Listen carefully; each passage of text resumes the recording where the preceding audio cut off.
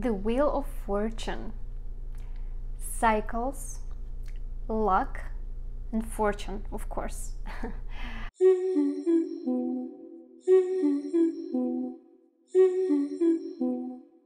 So these people are very lucky in their life. Fortune is close to them all the time if they know how to recognize the signs when the universe, when life gives them opportunities and they don't overthink it, or they're not going into apathy with things, or not being lazy or too scared to jump on the wave of their lucky wave, and they take the opportunities, they act on it when they show themselves in their life. Yes, life will be easy and great for these people.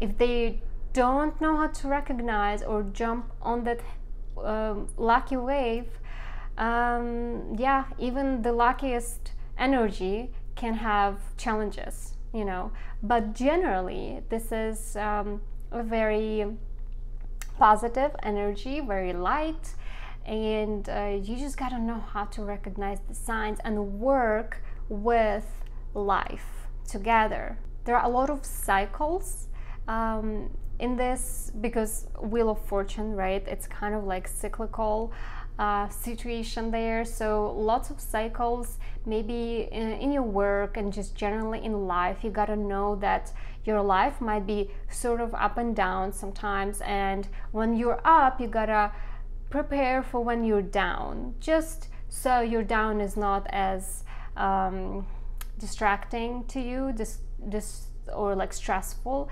So you just know that it's fine, it's gonna come back, this is how it goes, it's always like that, and it's normal for you.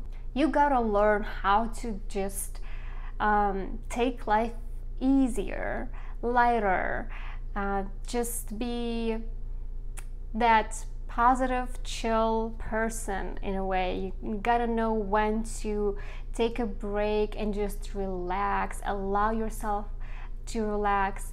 But it doesn't mean that you never work and you never do anything, don't bring any value to the society. No, it just means that you don't have to have that energy of I'm fighting against the world. It's kind of like easier for you in the energy, and then when you are in that energy, life will be like that for you. If this energy is out of balance, it can show up as laziness and inability to recognize opportunities that the world gives you, kind of being scared to go into the new opportunities and just not co-creating with the lucky energy that is around you.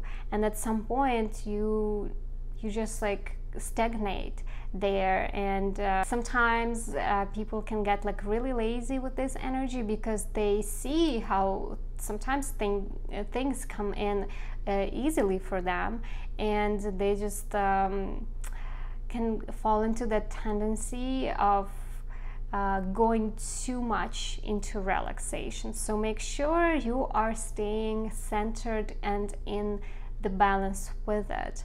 Do not go too much into pushing yourself, but know how to relax and chill, and sometimes take a break when you feel like you really need it, but that's only for certain time. It's not that your break that you're always on a break right? Maybe on the inside, meaning that you are not stressing, and you're still doing stuff, you're still bringing the value to the world, and you kind of surrendered. That's if you know Michael Singer and his book Surrender Experiment, read it.